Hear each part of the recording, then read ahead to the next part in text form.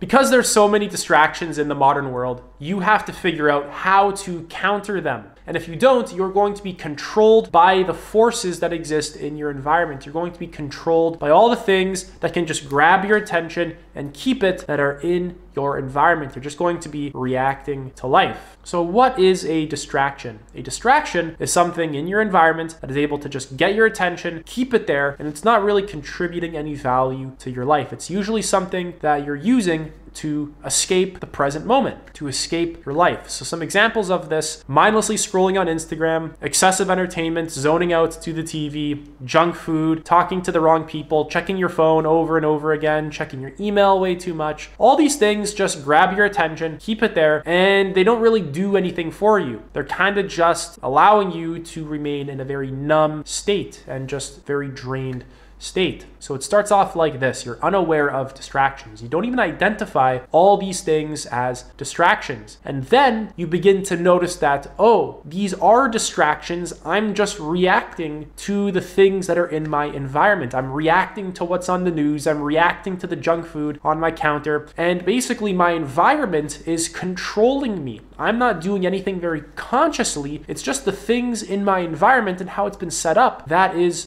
just, controlling me. I'm not doing anything consciously. And then you can begin to be more undistracted. And undistracted means that it's harder for those things to actually pull at your attention because you're consciously investing your attention into things that actually help you. You're investing your attention into things that actually give you energy and actually add value to your life. So why does this matter? If you don't cut out distractions from your life, you're going to live your whole life just reacting to the first things that were able to get your attention. Your whole life is going to slip away, and all you're going to really do is mindlessly scroll on Instagram, check your email, check your phone 1,000 times, eat junk food, go to work, talk to the wrong people, and that'll basically just be your life. But if you can identify the things that aren't actually giving you value, that are just distracting you, and begin to cut them out, now you can begin to consciously recreate your life so that you can build something great with it. So it's pretty difficult to actually change a lot of your habits because you're so deeply ingrained in them. You're very deeply ingrained in waking up and checking your phone or checking your email or eating certain foods or just doing certain things that aren't very good for your mind and your body.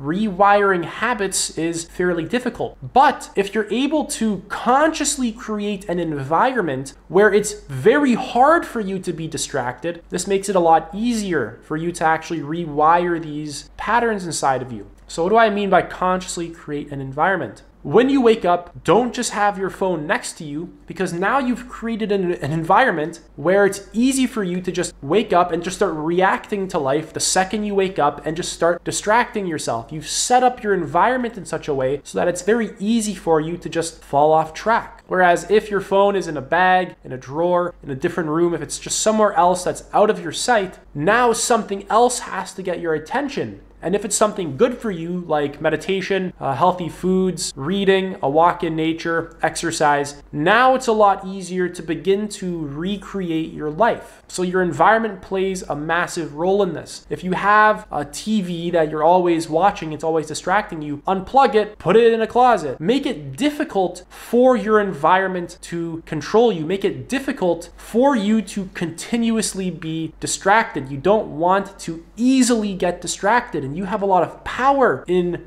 this circumstance. You have a lot of control here. You can actually just recreate your environment so that there are far less distractions in it, and that will help you to actually focus on things that actually help you in your life. And investing your attention into things that help you in your life is a skill. It's something you actually have to work on. This is something I was working on for 7+ years, and meditation was probably one of the best ways to be more aware of this kind of stuff. But once again, it's taken me many years to be able to identify all these things as distractions and just cut them out to the point where I don't want to be checking my phone. I don't want to be hooked into a TV. This is just not what I'm interested in whatsoever. Whereas before that, I was easily pulled by my environment. I was easily pulled by junk food, entertainment, whatever it was, because I wasn't conscious of the fact that I'm always being distracted, right? And then just being able to invest your attention into things that help you and keep your attention there is a skill. It's something you have to work on. Once again, this has taken me over 7+ years to get very good at. And what other option is there to just remain distracted for the rest of your life? Or you can build a life that is actually very great. You can begin to invest your attention into things that give you a lot of energy and